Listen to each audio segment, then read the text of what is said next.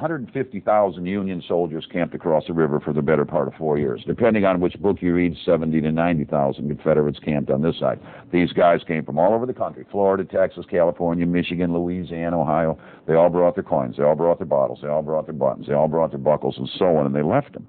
So we have this wonderful cross-section of late 18th, early 19th century, late 17th, early 1800s Americana. Well, under that we have the colonial activity: John Paul Jones, James Madison, James Monroe, James Madison out of town, George Washington. If you have a building that's 200 years old and only one person loses one object a year, that's 200 objects. Imagine if you have children.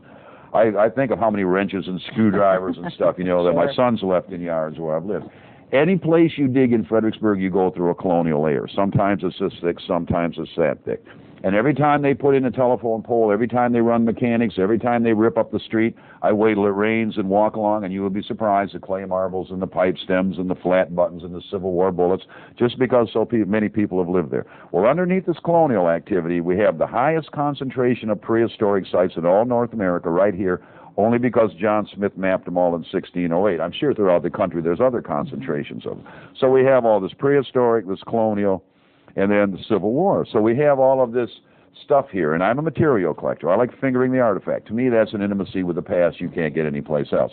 You dig up that Civil War button, and you're the closest. That's as close as you can get to that man. You're the first one to handle it, since that soldier lost it. When you find a LaCroix projectile pointer or arrowhead that, say, is 8,000 BC, it's been 10,000 years since that Indian shot it and you picked it up. And that puts it all in perspective for me, you know. And then it goes back to, we don't own this stuff, we just manage it. We're just here in a little blink of an eye. The American Indian thought we were so arrogant that I own this land. You know, you're just a speck of dust and you're going to be gone, and then somebody else is going to own it, and you leave it better or worse.